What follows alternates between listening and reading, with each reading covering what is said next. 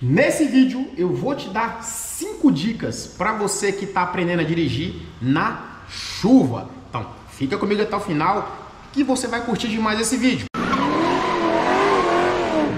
Então já vamos começar aqui com a primeira dica, galera, que é a mais importante. Aliás, todas são importantes, mas essa aqui é importantíssima, que são as palhetas do carro, galera. Olha só, as palhetas do meu carro, eu coloquei inclusive, tem poucos meses, tá? É interessante você comprar palhetas originais para não ressecar mais rápido, porque o que acontece? As palhetas falsificadas, elas com o passar do tempo, em pouco tempo, elas ressecam muito mais rápido. Então pega a visão, você vai botar palheta no teu carro, pô, vai gastar ali, de repente, uma palheta original. Essas aqui eu comprei original, tá? Galera, eu paguei, se eu não me engano, foi 80, 90 reais. Você acha caro?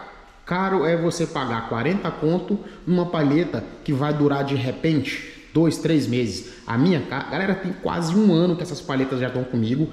E pega a visão que meu amigo, eu rodei muito, já peguei muita chuva com elas. Aqui estão as palhetas velhas, tá? Eu não descartei. Observem o seguinte, ó. Pega a visão aqui.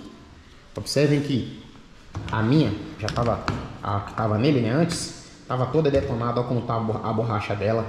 E essa palheta aqui também era original. Essa palheta passou comigo sem brincadeira, galera, sem brincadeira, uns 3 anos, 2 anos e meio a 3 anos. Então assim, compensa muito você pagar de repente o dobro de uma palheta falsificada e ter um negócio que dure 2 anos. Agora olha só, quando você for trocar sua palheta, indiferente de qual for seu carro, muito cuidado mesmo, porque a troca errada pode te dar um prejuízo gigantesco, um prejuízo financeiro. Eu já vi vídeos na internet que o cara tira a palheta aqui e aí, galera, acaba de repente esbarrando aqui na barrinha de ferro da palheta onde prende a palheta do carro aqui, e essa palheta acaba soltando e bate aqui no vidro embaixo. Cara, se isso acontecer, quebra o vidro, quebra aqui o para-brisa do teu carro na hora, e aí, meu amigo, prejuízo é garantido. Segunda dica, referente aqui ao ar-condicionado. Você sabe realmente utilizar o ar-condicionado do teu carro, meu camarada? Pega a visão, olha só. Aqui são os itens, do caso do ar-condicionado do New Civic, tá? Porém, se teu carro tem ar-condicionado, observa o seguinte. Normalmente, ele vai ter esse símbolo aqui, que é o símbolo de desembaçar. Tanto o vidro dianteiro, quanto o vidro traseiro. Se liguem aqui, meus amigos, que no vidro traseiro tem essas linhas aqui. Essas linhas aqui são os desembaçadores traseiros. Então, quando você aperta aquele botão lá de dentro, essas linhas aqui, elas foram projetadas justamente para quando começar a embaçar, por causa da diferença interna do carro com a diferença externa, você começa a suspirar dentro do carro, começa a embaçar tanto o vidro lá na frente, quanto o vidro de trás e também o das laterais. Então, muitas das vezes você liga o teu ar-condicionado lá na frente e quando você liga, você percebe que desembaça esses vidros aqui e até o do lado de lá. Porém, em vários casos, o de trás não desembaça. Então, inteligentemente, projetaram essas linhas aqui que simplesmente é da hora demais. Deixa nos comentários se o teu carro tem ou não desembaçador traseiro. Então, quando você utiliza esses dois aqui, na hora que você liga o botão aqui, meu camarada, ele já liga lá na frente, começa a sair o ar gelado lá da frente e desembaça aqui o vidro do teu carro. Pô, Alisson, mas meu carro não tem ar-condicionado. Tem alguma dica top aqui para que de repente eu na chuva possa não sofrer com isso, não passar uma situação, simplesmente se eu ligo o vento aqui no meu carro aqui, não resolve, cara, me dá uma ajuda aí. Você vai utilizar isso daqui, um detergente, indiferente de qual marca for.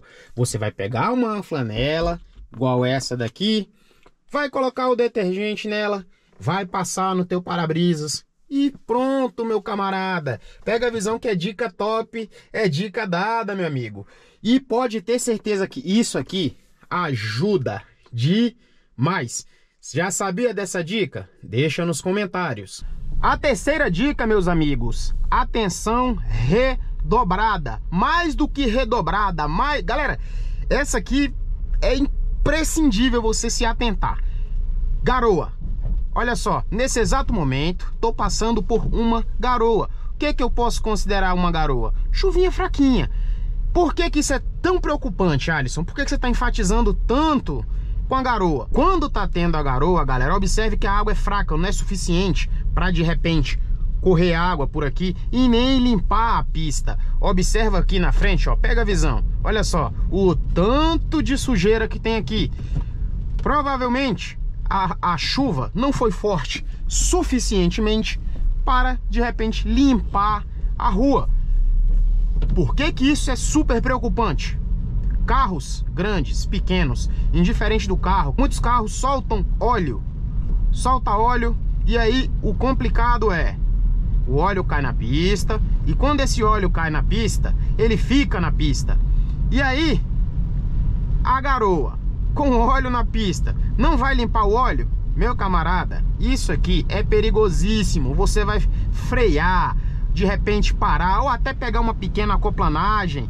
Cara, vai te dar uma dor de cabeça. Teu carro não vai segurar, o freio não vai segurar. Na hora que você frear, o carro vai derrapar. Você vai perder aí o controle do teu carro.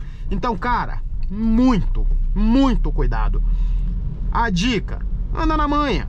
Anda na manha. Não, quando você vê que tá garoando, mantenha uma distância segura. Não acelera. Vai na maciota, vai na tranquilidade. Vá sem pressa. Você sabe que tá um dia chuvoso igual tá hoje. Sai mais cedo. Tem um compromisso? Sai mais cedo para você de repente não sofrer um acidente, né? Prejudicar você e prejudicar outras pessoas. Demorou? E a quarta dica, inclusive, tá amarrada à anterior, tá? E eu até comentei sobre ela. Mantenha uma distância de segurança, meus amigos. A distância de segurança é fundamental em qualquer situação, seja ela de chuva, seja ela de pista seca, indiferente. Mantenha a distância. Por quê? Se você precisar frear, você tá lascado. Se você for colado na traseira do camarada, ó, pega a visão. Olha só a distância que eu tô daquele camarada ali. Cara, uns 50, 60 metros.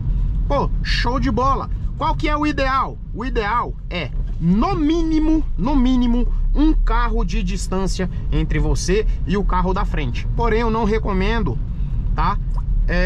Você seguir de repente essa dica universal, que é o que todo mundo fala. No mínimo um carro, né? Se eu não me engano, 1 ou 2 carros. Cara, deixa o máximo possível. Deixa o cara bem lá na frente. Se você precisar frear, você vai ter espaço de sobra para você segurar o carro, para você de repente, se for algum acidente, o carro, o trânsito, os carros pararem de repente, o trânsito parar de repente, você tirar o carro para fora da pista. Olha só, uma situação igual essa.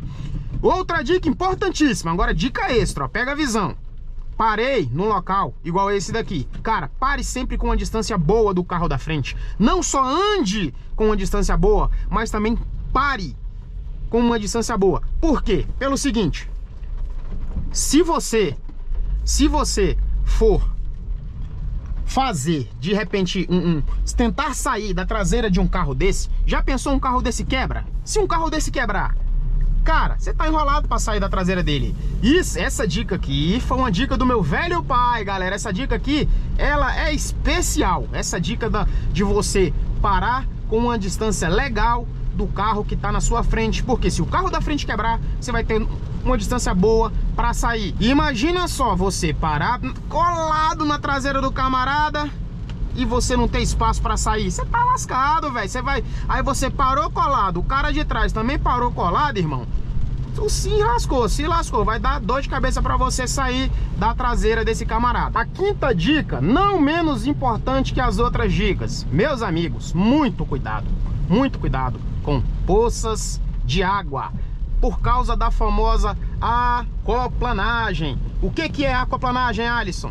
Imagina o seguinte, você tá indo aqui numa boa, uma velocidade de 70, 80 km por hora, tem aquela poça de água. Cara, quando você passar na poça de água, meu camarada, já era. O carro ele vai aquaplanar. Se os seus pneus não estiverem bons, meu amigo, você tá enrolado. E mesmo com pneus bons, dependendo da velocidade, dependendo da tua reação, cara, você vai se enrolar. Então, assim, pista nova, pista que você não conhece, vá na manha, vá na moral, dirija dentro da velocidade da via, não saia acelerando igual maluco. duas mãos no volante, dessa maneira aqui, tá? De repente você pegou uma aquaplanagem numa pista que você não conhece, tá ali numa velocidade razoavelmente boa, 70, 80 km por hora. Amigo, segura aqui. E detalhe, nunca, jamais pise no freio, tá? Porque se você pisar no freio, irmão, já era, tá? Vai rodar na pista com toda certeza. Então, recapitulando, devagar e sempre dentro da velocidade da via. Se não confia, vá até um pouco abaixo, vá na faixa da direita, demorou? Vá na manha. Ah, pegou aquela poça de água? Cara, segura firme no volante, não pisa no freio, velho. Não pisa no freio. Se você pisar no freio, irmão, é tchau e abraço. Vou te dar mais duas dicas extras. Pneus. Meus amigos, se tem uma coisa super, hiper, mega importante em um carro, meus amigos, são os pneus.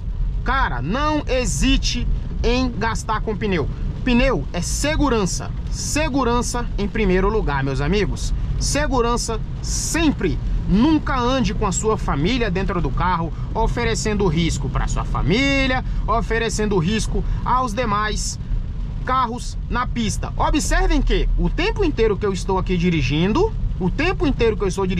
sempre mantendo o que eu venho explicando para vocês. Distância boa da frente, tudo da melhor maneira para evitar acidentes. E os pneus é fundamental, porque se de repente você precisar dar uma freada, meu camarada, você tá enrolado. Pneu ruim, aí pega a visão, pneu ruim, chuvinha, aquele chuvisco, cara, óleo na pista, é derrapar na certa. Então verifica como estão os teus pneus, que isso é fundamental. Outra coisa importantíssima, por mais que pareça que não, tá? Essa aqui é dica top também do Garagem de 0 a 100. Confira o step. Cara, é impressionante. Essa aqui é impressionante como muita gente não olha o step do carro. Muita gente não olha, tá? Por que que é importante? Primeiro, se você de repente em uma viagem que seja longa, que seja curta, você furou o pneu, cara, pneu do step careca, pneu do step mal calibrado, meu amigo, você vai passar raiva, tá? Um pneu careca pode te ferrar. Não adianta você vir trocar os 4 pneus do teu carro e aquele step lá atrás ou na frente, dependendo do teu carro, ou embaixo, tá todo ferrado, irmão. Não adianta. Confira como é que tá o step do teu carro, vê se ele tá todo bonitinho, todo ok, tá calibrado, pneus novos e não vencidos, porque pneu vence também. Não adianta você ter um carro 2008, por exemplo, igual o meu, 2007, e tá em 2022 com um step velho, step de 10, 12, 15 anos, que isso também pode te prejudicar. Demorou, meus amigos? Espero que vocês tenham gostado do vídeo. Essas dicas aqui é mais pra galera que tá aprendendo, dica de segurança. Cara, compartilha essa dica aqui com geral, irmão. Essa dica aqui pode salvar muita gente, tá? Que seja pessoa, que seja profissional, que já dirige há muitos anos, que seja aprendiz principalmente, que tá aprendendo, vai aprender da maneira correta, tá? São dicas que eu aprendi no dia a dia, dicas de direção excelentes, que muitas das vezes na autoescola não te ensinam esses macetes. Demorou? Gostou do vídeo? Senta o dedo no like aí, compartilha ele com um amigo e ó, e tô vendo que muita gente não tá se inscrevendo no canal. Não tá se inscrevendo, tá assistindo os vídeos, porém não se inscreve. Fortalece aí, desce aqui, ó, embaixo aqui, olha, inscreva-se. Clica no inscreva-se e nos ajude aí. Demorou? Sem mais, fiquem com Deus, um abraço e até o próximo vídeo do Garagem de 0 a 100.